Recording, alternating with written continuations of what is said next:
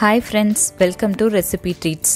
நம்ம சேனல்ல இன்னும் subscribe பண்ணலைனா subscribe பண்ணி பக்கத்துல இருக்க bell icon-ஐ press பண்ணுங்க. அப்பதான் நாங்க போடுற வீடியோ உங்களுக்கு notification-ல வரும். இன்னைக்கு நம்ம பார்க்க போறது சுவையான பாசிப்பருப்பு புட்டு. இது வந்து fasting இருக்கிறவங்களுக்கு ஒரு சிறந்த breakfast-ஆ இருக்கும். இப்போ வாங்க அதுக்கு தேவையான பொருட்களை பார்க்கலாம்.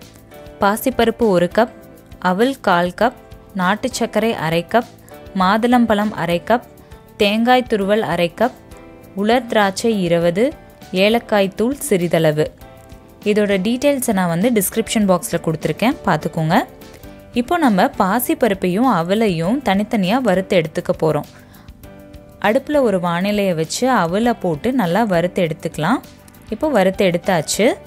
இதை வந்து நான் மிக்சியில் போட்டு நல்லா அரைச்சி எடுத்துகிட்டு வர போகிறேன். இந்த மாதிரி அரைச்சும் எடுத்தாச்சு. இப்போ பாசிப்பருப்பையும் அதே மாதிரி வறுத்து எடுத்துக்க போகிறோம். பாசிப்பருப்பு நல்லா செவக்க வறுக்கணுங்கிற அவசியம் இல்லை, வாசம் வர வரைக்கும் வறுத்தா போதும். இது வறுக்கிறதுக்கு ஒரு 3 minutes ஆகும். இப்போ வறுத்து எடுத்தாச்சு. இந்த வறுத்து எடுத்த பாசிப்பருப்பை நம்ம ஒரு பாத்திரத்தில் தண்ணி ஊற்றி நல்லா 5 நிமிஷம் ஊற விடணும். இப்போ 5 நிமிஷம் ஆயிடுச்சு. இப்போ ஊறின பருப்பை நல்லா கொரன்னு நம்ம மிக்சியில் அரைச்சி எடுத்துக்க போகிறோம். இப்போ அரைச்சி எடுத்தாச்சு.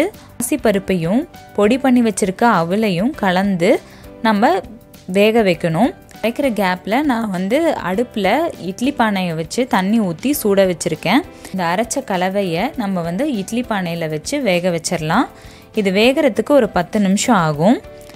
இந்த பாசிப்பருப்பில் பார்த்திங்கன்னா புரதச்சத்து வந்து அதிகமாக இருக்குது. இன்றைக்கி நான் எடுத்திருக்க அவலோட பேர் என்னென்னா மாப்பிளை சம்பா அவல். மாப்பிளை சம்பாங்கிறது அரிசியில் ஒரு வகையை சொல்லுவாங்க. இந்த மாப்பிளை சம்பா அவலில் வந்து நமக்கு கால்சியம் சத்து அதிகமாக இருக்குது. இப்போ பாருங்கள் 10 நிமிஷம் ஆயிடுச்சு. பருப்பும் நல்லா வெந்துருச்சு. இந்த டைமில் நம்ம அடுப்பை ஆஃப் பண்ணிக்கலாம். இதை நல்லா ஆற வச்சிடுங்க.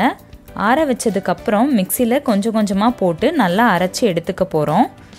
இப்போ அரைச்சதை வந்து ஒரு பவுலுக்கு ட்ரான்ஸ்ஃபர் பண்ணி அதில் நம்ம எடுத்து வச்சுருந்த மாதுளம்பழம், தேங்காய் துருவல், உலர் திராட்சை, நாட்டு சர்க்கரை, ஏலக்காய் பொடி எல்லாத்தையும் போட்டு நல்லா கலந்து விட்டுக்கலாம். இப்போ வாசனைக்காக 2 ஸ்பூன் நெய் ஊற்றுறேன். அதையும் நல்லா கலந்து விட்டுக்கோங்க. இப்போ சுவையான பாசிப்பருப்பு புட்டு ரெடி. மாதுளம்பழமும் உலர் திராட்சையும் நமக்கு ரத்தம் விருத்திப்படுத்துறதுக்கு ஹெல்ப் பண்ணும். இந்த அளவு வந்து 4 பேர் சாப்பிட்லாம். இந்த வீடியோ உங்களுக்கு பிடிச்சிருக்குன்னு நினைக்கிறேன். பிடிச்சிருந்தா லைக் பண்ணுங்கள். இதை ட்ரை பண்ணி பார்த்துட்டு கமெண்ட் பண்ணுங்கள். உங்கள் ஃப்ரெண்ட்ஸுக்கும் ஷேர் பண்ணுங்கள். நன்றி.